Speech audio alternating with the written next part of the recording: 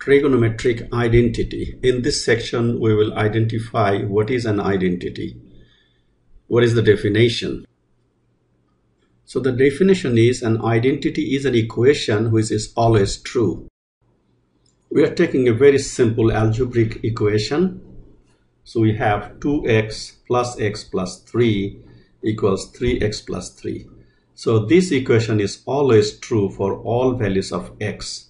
For example, when I say x is 1, so then it's 2 plus 1 plus 3 is 6. And this right side is also 3 plus 3 is 6. If you say x equals 0, 2 times 0 plus 3 is 3 in the left side.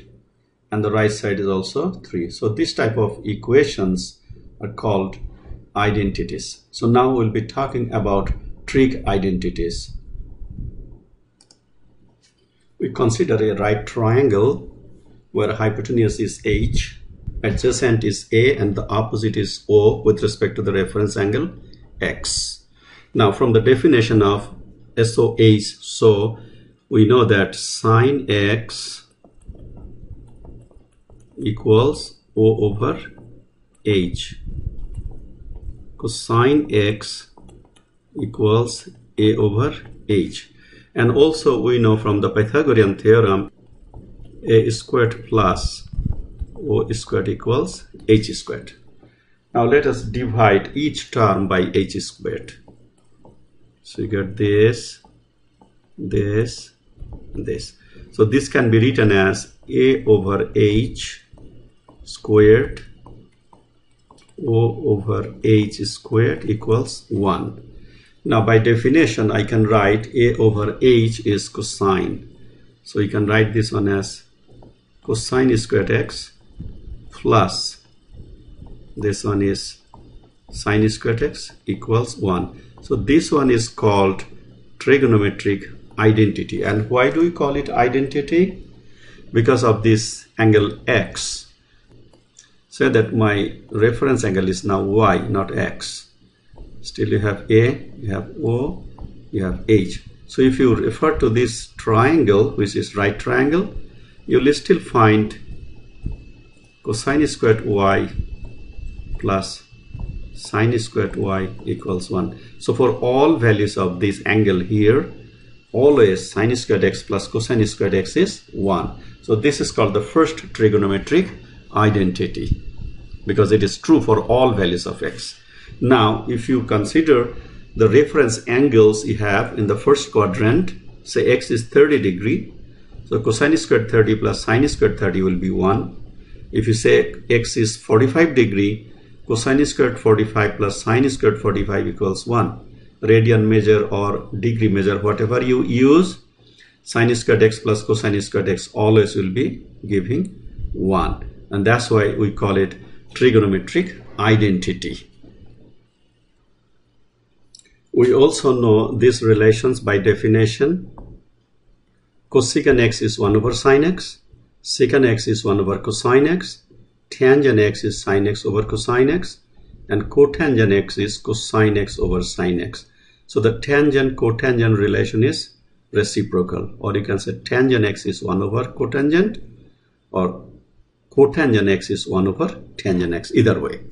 So now we will produce another two identities with some manipulations. So now first identity we have, let us divide our first identity by sine squared x. So you get sine squared x over sine squared x plus cosine squared x over sine squared x equals 1 over sine squared x. So in this case, we are dividing each term by sine squared x. So sine squared over sine squared is 1 plus cosine over sine we have seen here is cotangent. So this one will be cotangent squared x, and 1 over sine is cosecant. So then cosecant is squared x. So this is our second identity. We go to third one. From the first one, if you divide both sides by cosine squared x, so you get sine squared x over cosine squared x plus cosine squared x over cosine squared x equals 1 over cosine squared x. Now you can see sine over cosine is tangent, so you are getting tangent square x. Cosine square over cosine squared is 1. 1 over cosine we see secant, so this one will be secant squared x. So we got our third identity. So the first identity we are getting from the definition of Shawka and using Pythagorean theorem. And after that, when you divide your first identity, all terms, by sine squared x, you get the second one. When you divide all the terms by cosine squared, you get the third one. So now it is very important that we remember sine squared x plus cosine squared x is 1.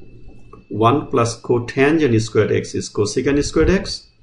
And 1 plus tan squared x or tan squared x plus 1 is secant squared x. These are very important identities we are using. So in the next video, I'll talk about more about the application of all these three identities.